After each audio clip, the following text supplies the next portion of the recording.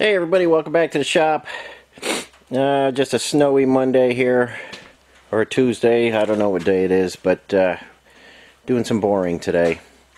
Now here's Brian's block, and you see we got a little bit of a shadow in number 4, a little bit of a shadow in number 3. I still have 3,000s to go on the hone, and I do believe I'll get that cleaned up at 40, not a problem. So we'll get that in the hone when I get Travis's block done. Now Travis has got an M38 block here, and this, from what I understand, was a military rebuild. Still got the tag on it, and it came to me disassembled. I believe Travis disassembled it. And so this is what's going on here. Here is number 3, and it's got a very big shadow in it, more than a shadow. It's this is pre-sleeved. Actually, it came to me pre-sleeved, just so you know that. Okay, now I'm not going to be able to clean this. I thought I'd clean up in 10 when I measured crossways. You normally don't get anywhere in this direction. I didn't clean up in 10.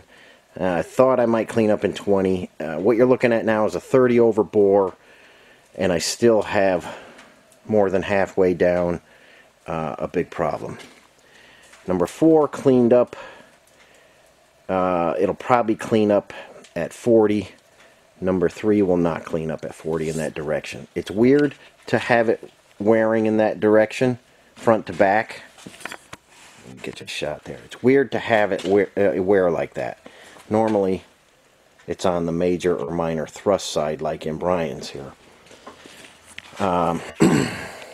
What I believe happened is when they sleeved it, they didn't bore it square to the top of the block here.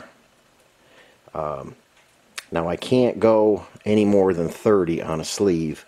They just get too thin, and that's a problem. So the sleeves are going to have to come out, and we're going to have to re-sleeve it and re-bore it back to standard.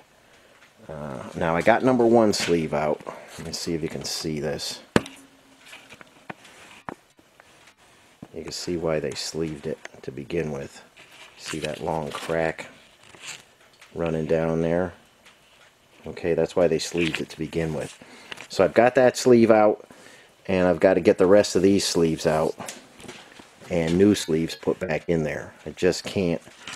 If I take this to 40, I'm going to have a thick part of the sleeve here, and I'll break through the sleeve on this side. So I can't go to 40, and normally 30 is the biggest I like to go to when I put a sleeve in.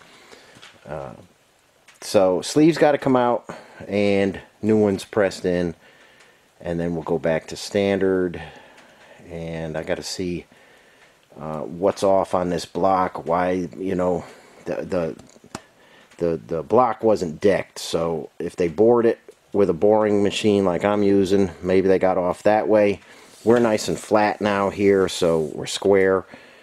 I don't actually know what's going on with this block, but I'm going to pull the sleeves out, and you know, sometimes it just happens this way. You don't expect this. Like I say, I measured it in this direction, and it was standard bore, and I thought I was going to clean up in 10, and look where we're at now. So things happen. Travis, hang in there. I didn't expect to have to re-sleeve this, but it has to happen, and you'll be happy in the long run. We just we got to go through some steps now to get it right. So let me get the rest of these sleeves out, and I'll be right back with you. Okay guys, got all the sleeves out of Travis's block. When I measure these guys, the side that's got the shadow in it has never been cut. So when they bored this, when they originally put the sleeves in, this is still 93 thousandths thick. They just tickled that with the cutter, and most of the bore was on that side. It was actually crooked. It went down on an angle. Okay, and that is in number 3 and 4. 1 and 2, not terrible. 3 and 4, a disaster. The original bore on the sleeve, I don't know how they got it so crooked, but like I say, we could not save those. In pressing the sleeves out, we got a little bit more cracking. So if I can get you in there.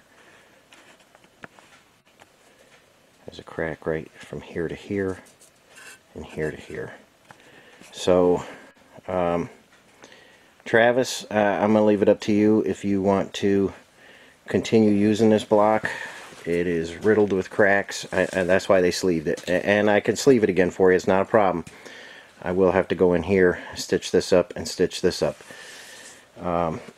If you have another block, I'd probably go with it if you want to save this one, because it's an M38 block. I can continue on with it, but just let me know. I wasn't expecting it was going to be this ugly, but it is. And sometimes these things happen. You see the crack migrating from there to there and right there. So riddled with cracks. Like I say, that's why they sleeved it. And like I say, pressing them out doesn't really help anything. But their original bore was so bad, it's nothing that I could have saved for you. So just let me know what you want to do. Brian, you're getting ready to go into the honing tank, and still got other engines. That engine needs sleeves, and I got to get going on Lou's engine. I got an MB engine, and naturally Scott's engine we got to get to. So I got to get this area clean, start honing engines. Mark and Larry, you are rounding the finish line. You're almost finished, and making progress on everything. But Travis, let me know what you'd like to do.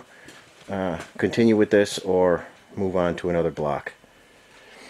Okay guys, that's all I have for you. Just a quick one, and you got to get the bores straight when you get sleeves in there. There's so many things that have been going wrong with engines lately, and this was a government rebuild, so anything is possible with a government rebuild. But Chinese blocks, bad bores, just terrible stuff going on with engines. I'll get everything figured out for everybody, don't worry about it, and we'll catch you on the next video. Thanks for watching. We'll see you next time.